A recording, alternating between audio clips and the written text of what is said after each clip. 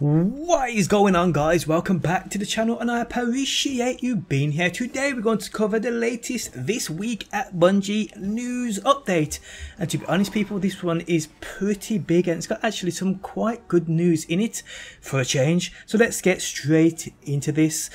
This week at Bungie, we've got details on the next update for Destiny 2. On Tuesday, faction rallies came to a close and New Monarchy defended their title. They are now two-time champions and they aren't shy about rubbing it into the other factions' faces. You can pick up their prize in the tower. Servers loyal to the New Monarchy will get a discount. Everyone else can still get it, but it's going to cost you more glimmer. And I believe it's around 50,000 glimmer. I'm not even sure, to be honest. I still ain't even been on there to collect it myself. Perhaps Future Walkout will finally get a W the next time Faction Rallies returns. Until then, we have a new event to look forward to. Salad Bar. It's time. A Battle of Guardians versus Guardians returns. Iron Banner. It begins Tuesday, January 30th and ends Tuesday, February 6th. The game is Control. This will be the first time Lord Saladin returns to the tower in Season 2. There have been some changes to how you'll go about decorating your Guardian with relics of the Iron Lords. Sounds cool. First, we're adding new items to the Engrams you will find waiting for you when you visit Lord Saladin. There will definitely be Season 2 weapons in the Iron Banner Engram, and we'll be adding more in the next event. Here is a look at what rewards you can expect to earn next week. We've got a hand cannon, we have a scout rifle, a shotgun, and we have what looks to be an emblem, a ghost shell which looks amazing, and a sparrow. The only thing not pictured is the Iron Banner ship. We'll save that for you when you discover it yourself. Sounds cool. If you are missing items from last season, they will drop as possible rewards from the Engram. There's also a new emblem that tracks how many lifetime rank ups for Iron Banner you have earned in Destiny 2. You will earn it by completing the Iron Banner milestone. Nice. We've received a lot of feedback from previous Iron Banner events that players prefer their way to directly acquire items. We have added the ability to obtain armor and 3 different weapons from Lord Saladin during each event. Here is what he has to offer next week. And we see a picture of exactly what he's selling, which you guys can see on screen now. The final way to earn rewards is by completing challenges. Ornaments are available for all your Iron Banner gear and you can unlock them by completing various objectives for Lord Saladin. And you can see a picture of the Iron Banner ornaments and they look at that hunter. Oh, it looks so beautiful. There are no limits on how many engrams you can acquire and how many tokens you can earn. Get as much playtime as you can during the week. It will always move you a little closer to opening another engram, earning an ornament or purchasing a piece of gear from Lord Saladin. Go nuts. So Iron Banner is returning next week, people, and to be honest, it looks pretty promising. I might even play it myself. So moving on, Masters of the Armor. Many of you have already been discovering Masterwork weapons and adding them to your collection. Next week we are adding Armor Masterworks to the mix. All Legendary Armor now has a chance to drop as a Masterwork. The same rules apply as with the weapons. You will have a higher chance of getting Masterwork Armor from Trials of 9 and raid activities, but you might get lucky with an engram from Lord Shaxx or any other vendor who offers engrams. The benefits: each armor piece grants 3+ damage resistance while using a super. This stacks for a 15% damage reduction if you have a full set of Masterwork armor. Masterwork's armor can be reworked to a different stat package: heavy, light or restorative. For 1 Masterwork core and 10 legendary shards. You can rework stats on your armor. The results will still be stat packages that can be found on other pieces. There's a UI bug right now where if you try to quickly rework armor sets, it will appear to rework the same stats. It doesn't actually perform the rework function or use your materials, but can be quite scary, so we wanted to give you a heads up, and I actually appreciate that, them actually giving us a heads up on a problem that will occur. I mean, like, that's new for Bungie, it really is. This is the first version of Armor Masterworks. We are planning to continue updating the system and adding additional benefits. As always, if you have any feedback, please let us know. Happy hunting. So that sounds pretty good. I'm actually really looking forward to Masterwork Armors. I really am. I've said this in previous videos and I ain't going to go back over it now, but you guys know the score. So moving on, Raid Reward Renewal. Raiding is one of Destiny 2's ultimate endgame experiences. So far you have explored the mysteries of the Leviathan and dove even deeper into its first layer, the Eater of Worlds. We've received feedback that while the experiences were epic, the rewards could use some more love. We've invited senior designer Daniel, can't pronounce that second name, I apologise, to tell you more about what we're changing with rewards starting with next week's raids. Quoting Daniel, with the upcoming January patch, we are making a number of changes to the way raid rewards work. We've been hearing that the current system doesn't feel exciting when you kill bosses, the tokens aren't interesting enough, and that you want more deep chase items to hunt down. This is our first swing at tackling some of those, and we hope you'll jump in and play with these changes a bit and then let us know how you feel.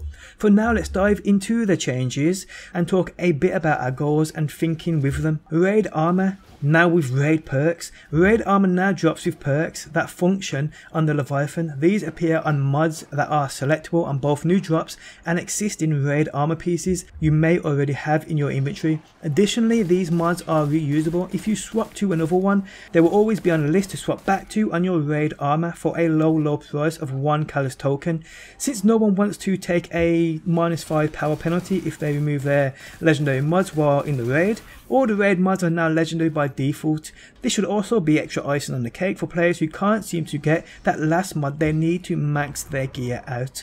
The goal for these perks was to elevate the power of a guardian in the raid, and we aimed to build things that were useful in every encounter. As a result, we avoided things that relied on specific mechanics to be useful, and we moved to broadly useful perks like recharge a grenade when you activate your super and deal 20 plus extra damage after getting a melee kill, as opposed to the things tied to specific mechanics. Double drops. Clearing prestige now gives you prestige and normal drops. If you have the pro list to clear prestige, then you've proven yourself enough that we don't need to force you to go back and do normal as well.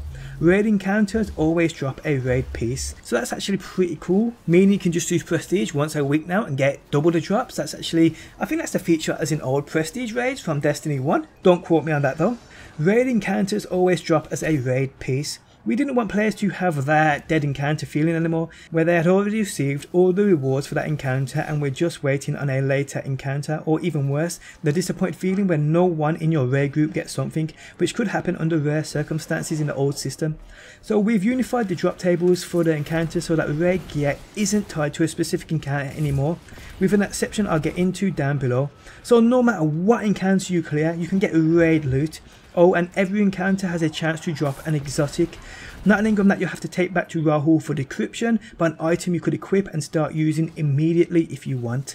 The list of possible exotic drops is comprised of all non-quest exotics, with armor and weapons weighted equally, and is restricted to things your class can equip. Sounds cool. Raid vendor sells a rotating selection of raid gear. If you just can't get that last piece to drop for you, we want to give you some agency with your tokens. For a cost of legendary shards and some Callus tokens, you can purchase these pieces if you have completed the raid for the week. For instance, if you want to buy the prestige chest armor, you need to complete prestige mode that week before you can do so. This is so people can't save up tokens by sticking to normal mode and still wear the prestige gear.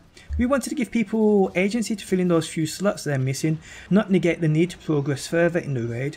Old Benedict will change up what pieces they have available for purchase each week.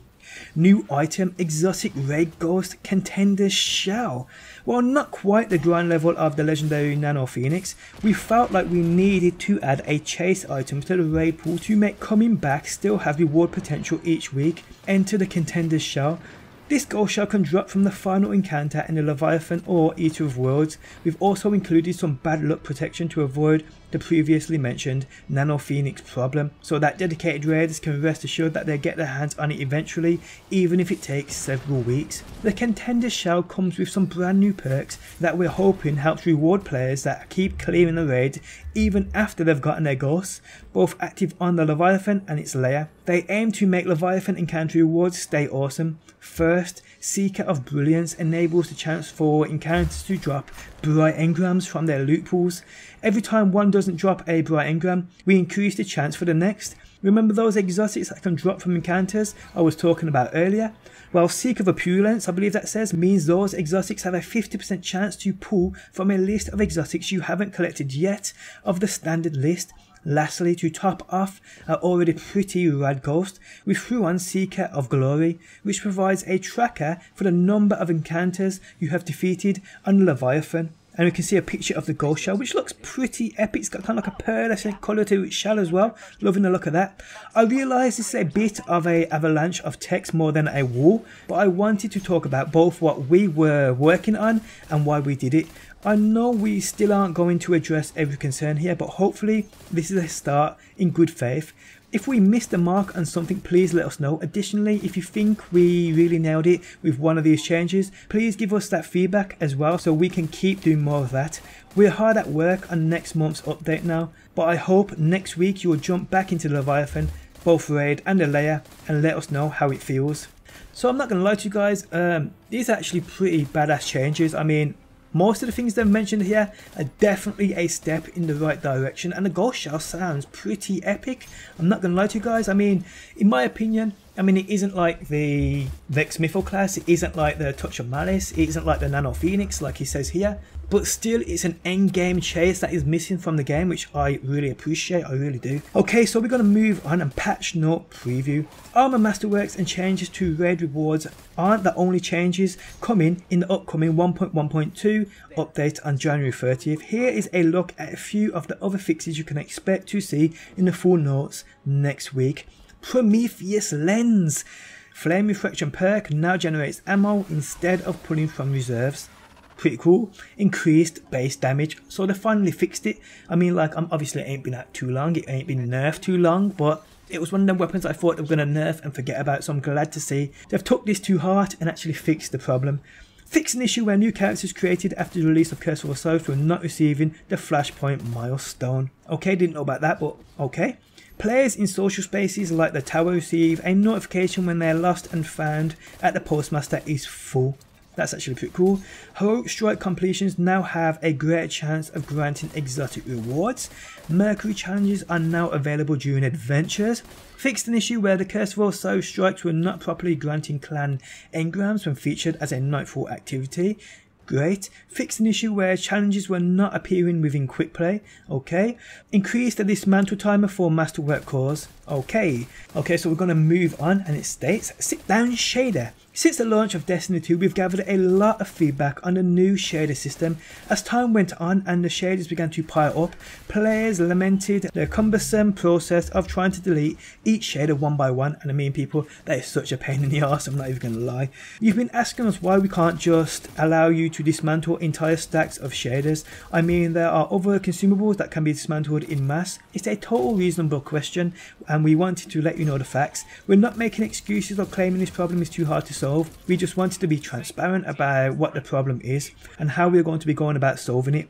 Here is Senior Design Lead Tyson Green to shed some light on shaders. Shaders are individual items, and individual items trigger individual reward bundles when dismantled. Even when those rewards are simple, that creates a challenge for us that we haven't yet addressed, which is triggering dozens or hundreds of reward bundles simultaneously when an entire stack of shaders is dismantled. This is challenging not simply because an arbitrary number of rewards needs to be run and delivered simultaneously, but because we also have to safeguard against scenarios where the produced items that couldn't fit in your inventory, which could be instantly lost. EX shaders that produced glimmer could easily evaporate into nothing if you were at or near the cap. It would be relatively easy to find another button on the controller, left trigger plus X, and let players actually delete a full stack, but that isn't the spirit of what players are asking for, so we're looking for a stronger solve.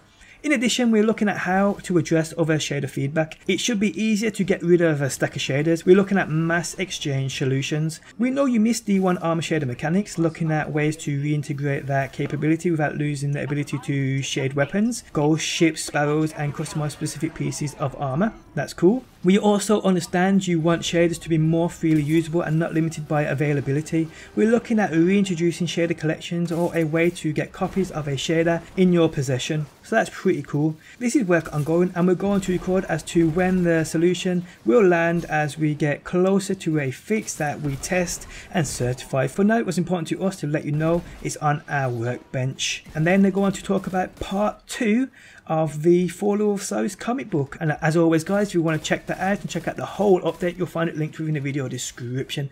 But yes guys, to be honest, this is probably the best weekly update we have had in quite a while. I mean, them talking about good changes that are coming, them talking about problems with the game that they're addressing, I mean, it's decent. I mean, will it save the game? I'm not quite sure. Is it going to make me go back and play? It certainly is. I mean, I love the idea of the raid changes. I love the idea of Iron Banner. I always have, and the ornaments look incredible. Some of the changes coming next week as well, the Masterwork armors and things like that are great things. So it's definitely looking better for sure. And oh yeah, that exotic ghost shell from the raid looks amazing. But yes guys, so that is it for this week at Bungie. Let me know what you think about it down below within that comment section. And if you appreciate that and appreciate the video, leaving a like would really help me out. But thanks as always for stopping by, people, and hopefully I'll see you on that next one.